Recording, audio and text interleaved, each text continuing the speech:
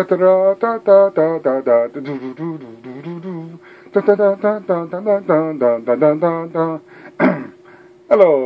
it is March 14th, 2014, 11:30 p.m. I am Don Johnson, coming to you with a news story that I've been reading throughout the day and watching videos on from Fox.com and MyFox Houston and Chicago about a 16-year-old girl who allegedly snuck a 17-year-old boy into their house behind their parents' back at nighttime.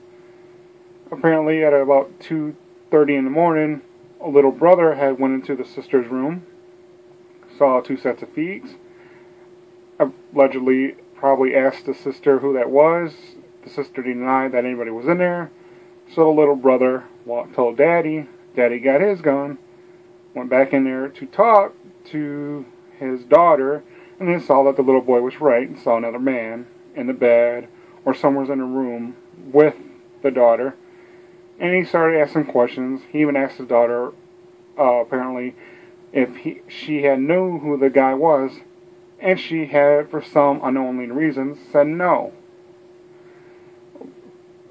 What is wrong with kids today?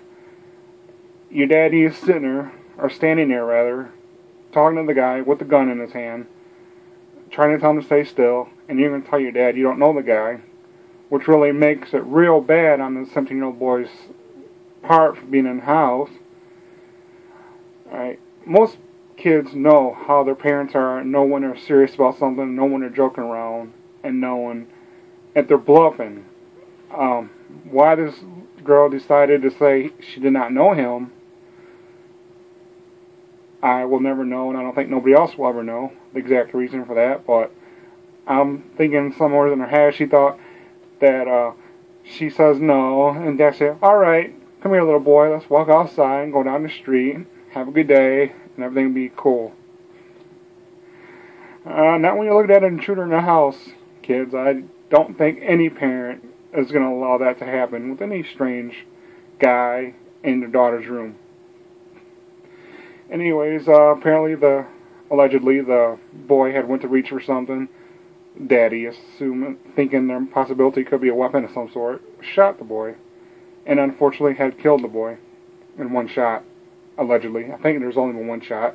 I have not found any stories that said there was more than one shot, so I'm assuming it was just one shot. Anyways, the whole situation probably would have been diverted to a calmer reaction if the daughter would have just said, yeah, she knew who he was and meant the consequences for being busted.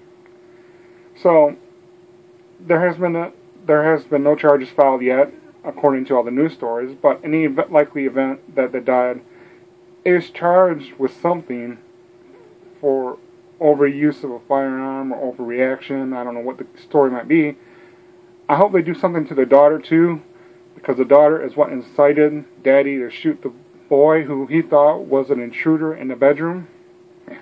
I mean, because I understand your mind's not going to think rational and stuff, so in the unlikely event something does happen to Dad, I hope that they do something to the daughter too, because if the daughter would have admitted that she knew who he was, things probably would have not got deadly for a 17-year-old boy. And I hope this is a lesson to all minors out there that live under their parents' roof. Don't sneak a boy into your bedroom, or girl, depending on whichever the case may be. I'm sure many dads have probably done the same thing, because the dads are always going to get raged up really quick, and fear for their daughter's safety and what's going on in this house, and fear for anybody else that's in the house. He has a total of 4 children in that house, I think. So his number one priority was eliminating any possibility of a threat from this 17-year-old boy, which I'm sure he didn't even know his age at the time. He just saw him with his daughter, figured, and his daughter was denying knowing who he was, so case closed. You reach for something, you're going to assume it's the worst. So hopefully kids all over will think twice before sneaking somebody into the room at night. And if they are doing it and they get caught, rather than deny knowing the person, they're just going to admit it to save everybody's life, save a lot of hassle, save a lot of grief for both families and friends involved. So, alright, that's my bit on this news article. I hope you enjoy my take. Leave me any comments, subscribe, like to my channel, please, and I'll bring various stories to you that I have an opinion on, that I have not heard other people mentioning about. So, da da da da da da da da. Until next time, da da da da. I'm Don Johnson signing off. Da da da.